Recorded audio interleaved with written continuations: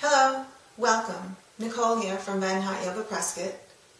Today we're going to show Janu Sirsasana B, just a different variation of our head to knee posture. We begin extending the legs forward, grounding down into the seat, gently rock side to side. Let's begin with the right leg. Bending the right knee, draw the heel in as close as you can toward your pelvis.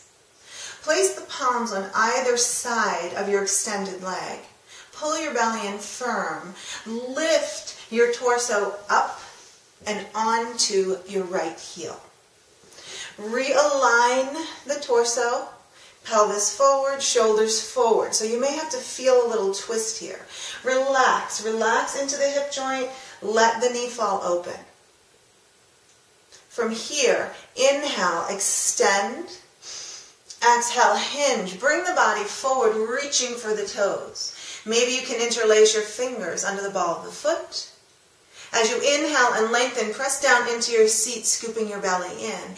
Exhale, fold forward, bringing the forehead closer to the toes, keeping the gaze lifted as you look at the toes. Maybe even think about drawing the heart forward. The goal is to bring the chin to the shin. Hold for 5 breaths.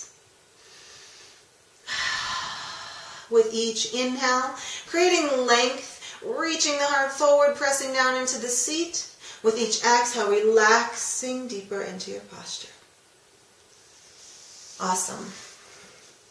Hope you found this video helpful. We'll see you at the studio soon.